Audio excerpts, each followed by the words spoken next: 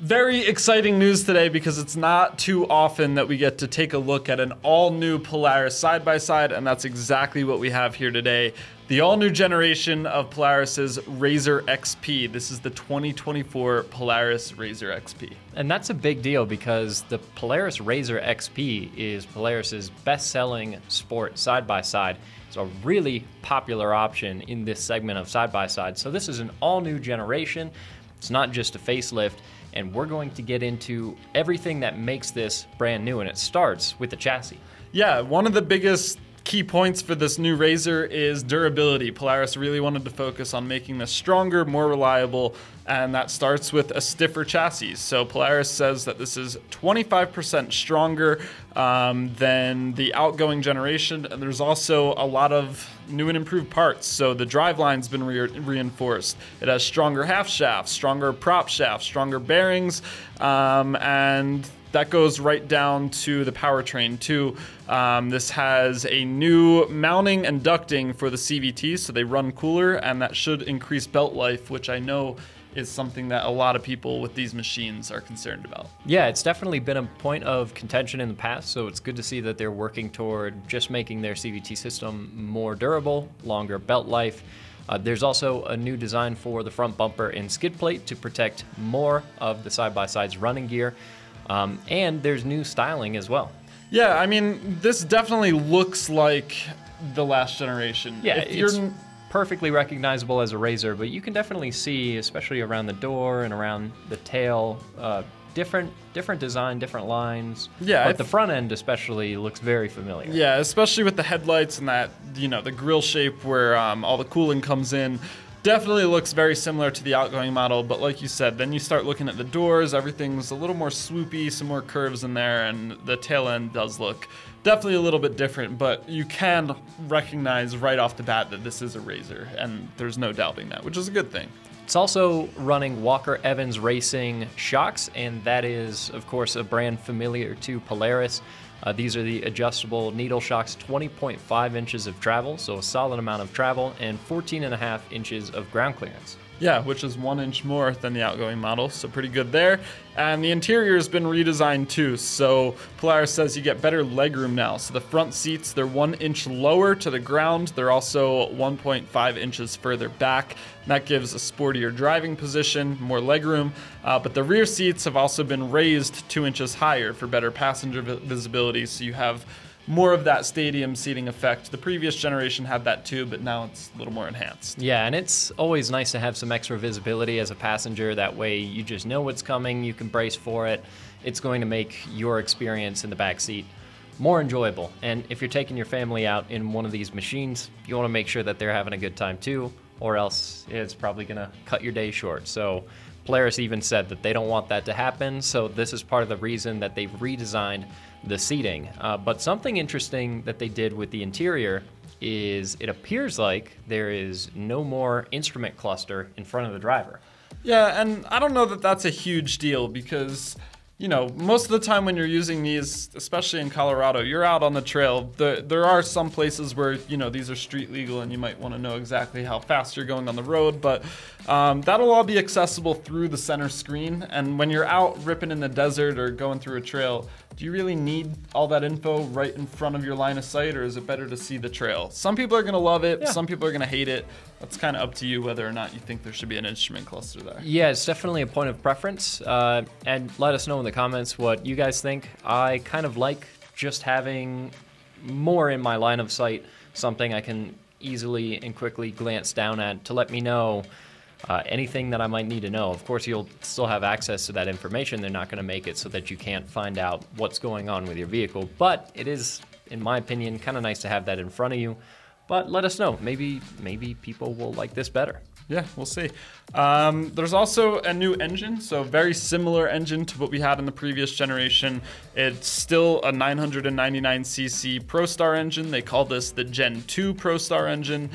Dual overhead cam, twin cylinder, makes 114 horsepower, which is up on power a little bit compared to the 107 horsepower you got in the previous generation. Yeah, and of course, a similar all-wheel drive system, but a new lower geared transmission. Like we mentioned, they also updated the CVT system. There's also a new winch mounting location for the Pro HD 4,500 pound winch.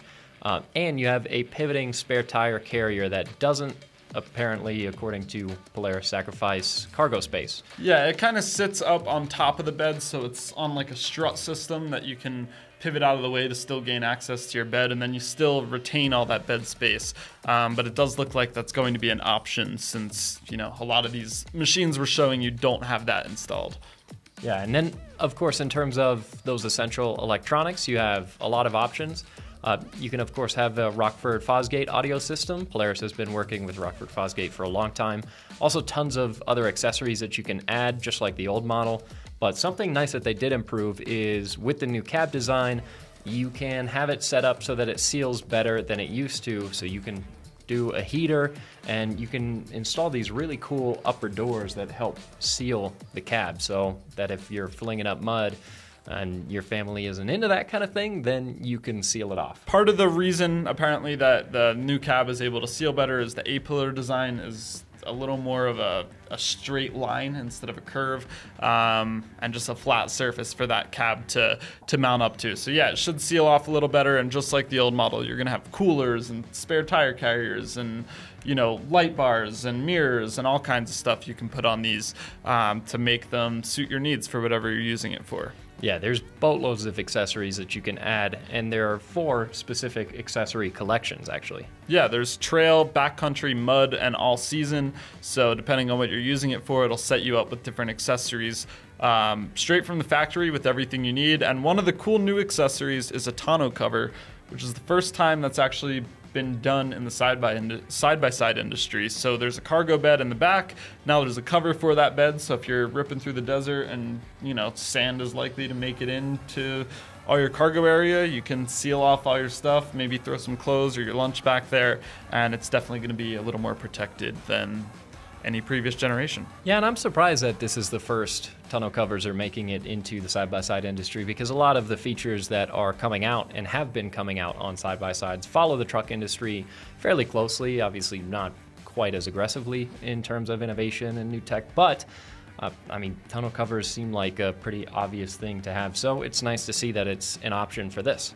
Yeah, and I mean, this isn't the first time covered storage has been done in the side-by-side world. There's locking boxes and all kinds of stuff. Yeah, but there's plenty of that. A little bit of a different approach here, so that's cool. Yeah, that's pretty much everything that's new. So new design, more durable, more accessories, new engine with more power. And yeah, I think the biggest thing here is going to be seeing how these hold up, and hopefully the CVT makes a big improvement, and we'll see some good stuff come out of that. It's good to see that they're focused on durability, because the worst part of any vehicle is having to do maintenance. So if you just have something that doesn't need repairs as often, you can run it harder. It's going to be a lot more fun and a lot less of a headache. And these are going to be available starting in April. They're going to have 2 and 4 seat configurations like in the past, and in 3 trims: Sport, Premium, and Ultimate.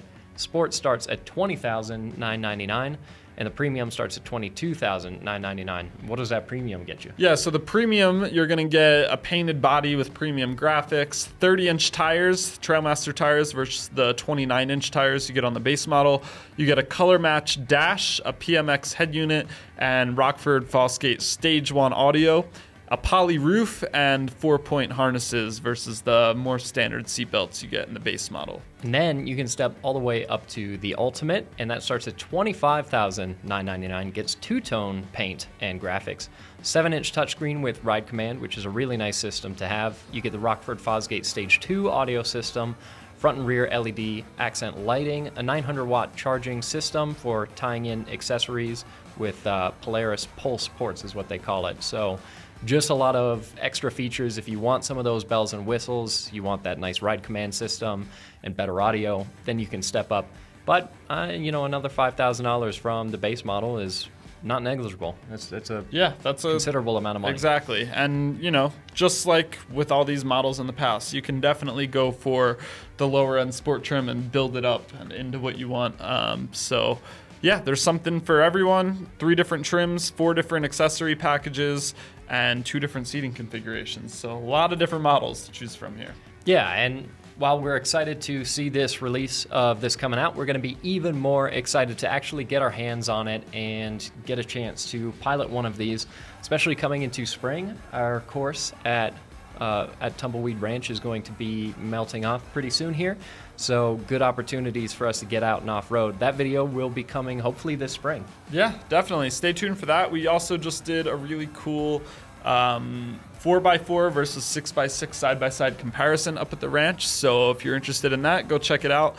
A lot of exciting stuff with the side-by-sides coming this spring, so stay tuned. We've got all new models to look at, and head on over to alltfl.com so you don't miss anything in the power sports world. We'll see you in the next video.